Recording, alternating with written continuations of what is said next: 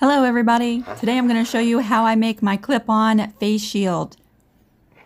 Isn't this awesome? We're using the Laminator today and making this really quick project for a face shield. There is a free pattern down in the description box, and this pattern has 3 different sizes. Hello everybody! Thanks for joining me today. Before we get started making the clip-on face shield, I just have a little small disclaimer because I like to keep it real with you here on my YouTube channel. I am not a medical professional. I make no medical claims about a face shield versus a cloth face mask. I'm just sharing today what I have found to be very beneficial for me and our family. I've done some research before switching from a cloth face mask to the face shield. So I'm going to just link some articles or videos down in the description box that helped me determine whether the face shield was right for us. So be sure, I always say, do your own research. And if the face shield is something that you're interested in, then I think you're going to really love this idea. So we went to Alabama for a family emergency about a week ago. And while we were there, Harlan's aunt purchased a face shield for me, and I loved it. Let me tell you some of the reasons why I love this face shield versus the cloth face mask. For a couple of months now, I've had several people ask me if I would do a video showing how to make a face mask. And I've been on the fence about it because, to be really honest, I've tried 7 different face mask patterns. And while they are super, super cute, they're just so uncomfortable for me. And this is, I'm just speaking in my experience, okay? It's been the summer months and it is extremely hot. And even though I can breathe with the cloth face mask on, I can breathe fine. It's just hot. And I constantly feel like someone just has their hand over my mouth. I feel like I have to talk louder, even though I'm sure the person I'm talking to hears me fine. I feel like I have to talk louder with a cloth face mask on, covering my mouth. And I found that I was constantly readjusting with all 7 different styles, y'all. I've worn them to the store. I've tried them. Some were easier for me to wear than others, but with all of them, I was constantly messing with it, which meant I was constantly touching my face, right? And it would fog up my glasses, and it was just so hot. It was so hot. And so when his aunt bought me a face shield, I fell in love with it. I didn't feel like I had to rush through the store. I really cut back on my ventures out because I just feel like I have to rush so that I can hurry up and get the face mask off, right? So, yes, I put the face shield on and I could take my time and go through Sam's Club and look at all the goodies, all the snacks. And I didn't feel rushed. And I felt like I could talk to Harlan and I could talk to his aunt. And it just made the whole experience much more enjoyable. And I still felt protected, and I felt like the face shield was also protecting others from me if possibly I had anything that they might get. I don't know, y'all. This COVID stuff has been so crazy, right? So let me show you. So she bought me the face shield, and then Harlan loved it, and he wants one to wear to work when he goes back to work, but we ran out of time. So we didn't have a chance to go back and get another. So I was like, okay, all the way home, I was thinking, how can we do this? How can we make one? So that's what we're doing today. Let me just demonstrate. I do have a free pattern. It's a 2-page PDF. You tape it together. There's 3 sizes, okay? That's in the description box down below. And so let me just do a demonstration. I use this with my prescription glasses. I have bifocals. But I show you using a pair of cheap reading glasses from the Dollar Tree. The lenses are just taken out. Go up to the Dollar Tree, y'all, if you don't wear glasses or you don't want to put them on your prescription glasses. So here's my face shield. I'm even going to punch a little hole right here with a hole punch so that I can hang this up by the front door with a command hook. And I'm going to put a command hook in my car so that I could just hang it when I get in my car, right? So very simple face shield. I'm going to show you how easy. Don't I look funny without my glasses now? I'm just clipping it on to one side, bringing it around and clipping it onto the other.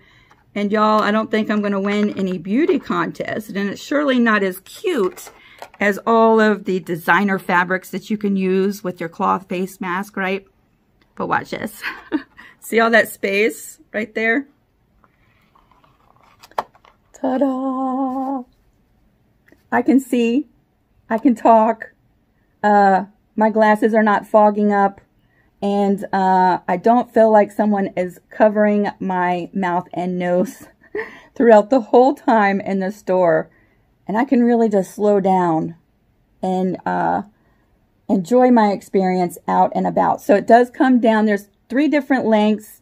Fit them on your face to determine how long you want your face shield to come down.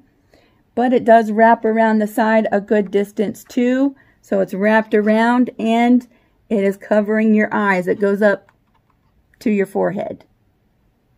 See? Isn't that cute? It's super easy, super fast. To take it off, you just unclip it. Put your glasses back on.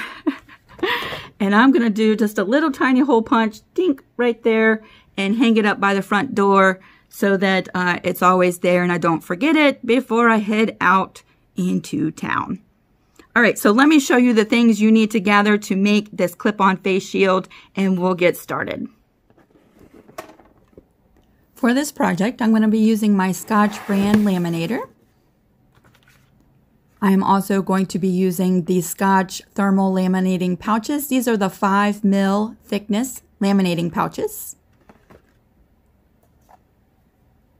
I have a marker. You might want to use a dry erasing marker so that you can remove your lines. A hot glue gun. And of course some hot glue. I'm going to be using these binding clips. These binding clips come in all different colors and sizes.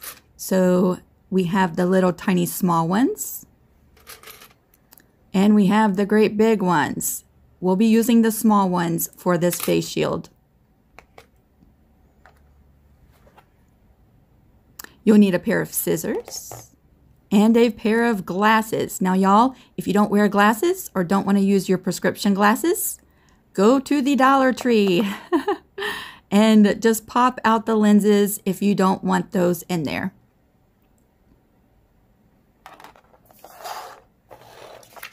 And then down in the description box, there is a free 2-page PDF. You'll print this out. Make sure to choose actual size in your printing options.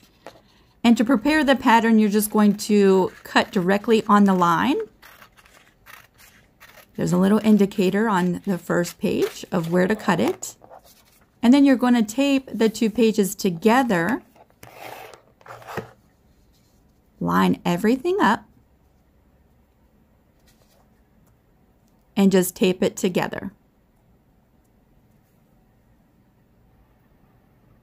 To get started, I have my laminator plugged in, and on my laminator there's 2 heat settings, a 3 mil and a 5 mil. I have chosen the 5 mil setting, and we're going to run a laminating sheet through the laminator, and I like to run mine through 2 times.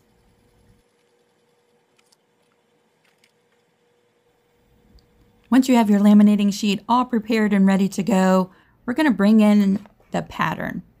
Okay, so this pattern has 3 different sizes. Go through and determine which length is best for you. There's a short, a medium, and a long.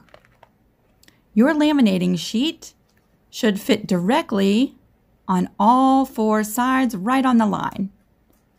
To help trace my pattern, I'm just going to use a couple pieces of tape and just tape my laminating sheet right to the paper pattern.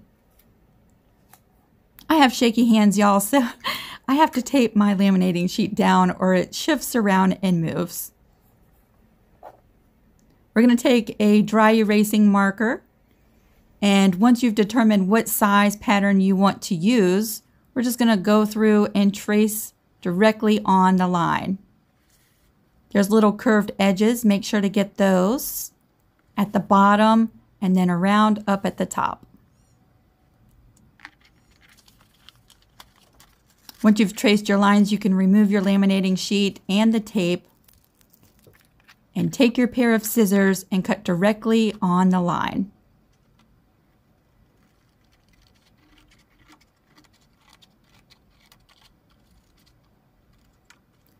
One of the reasons why I like to use a marker that washes away is so that I don't have any of the markings on the edges of my mask. So that's why I don't use a Sharpie. Once you're done cutting out, you can take a baby wipe and go through and erase your markings, or just a paper towel with some water on it. Go ahead and plug in your glue gun and get that hot and ready. Now that we have our face shield cut out to the right size, we're going to bring in the paper pattern one more time. I'm going to just tape mine into place to keep it from shifting at the top and the bottom.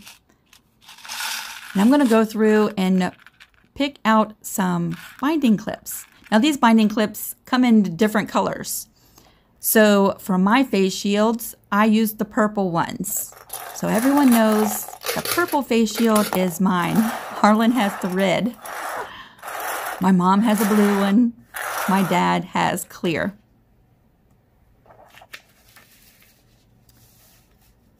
On the paper pattern, there are two indications of where we're going to glue our clips to our face shield. The clips, the little binding clips, have two ends. One side has a pinching end, just like this. That little pinching end, we're going to put up towards the top of the mask. Now you can just apply a couple of little dots of hot glue right in the indicated spot, and while the glue is hot, press down your binding clip. And that just takes a second for it to cool off and be nice and secure. We're going to repeat the process over on the other side.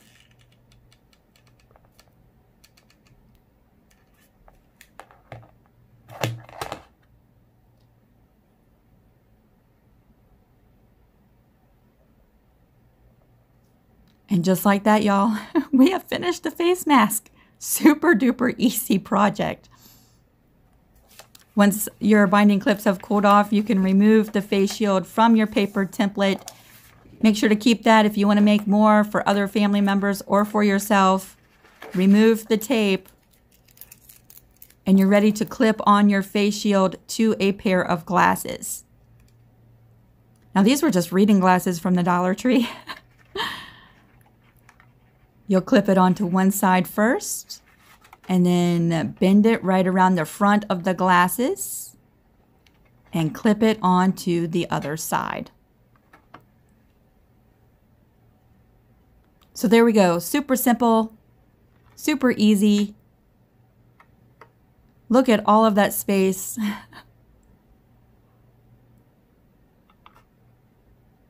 If you're like me, I hope that this demonstration and this face shield template is really helpful for you. Thank you so much for watching, and we'll see you really soon. Bye, everybody.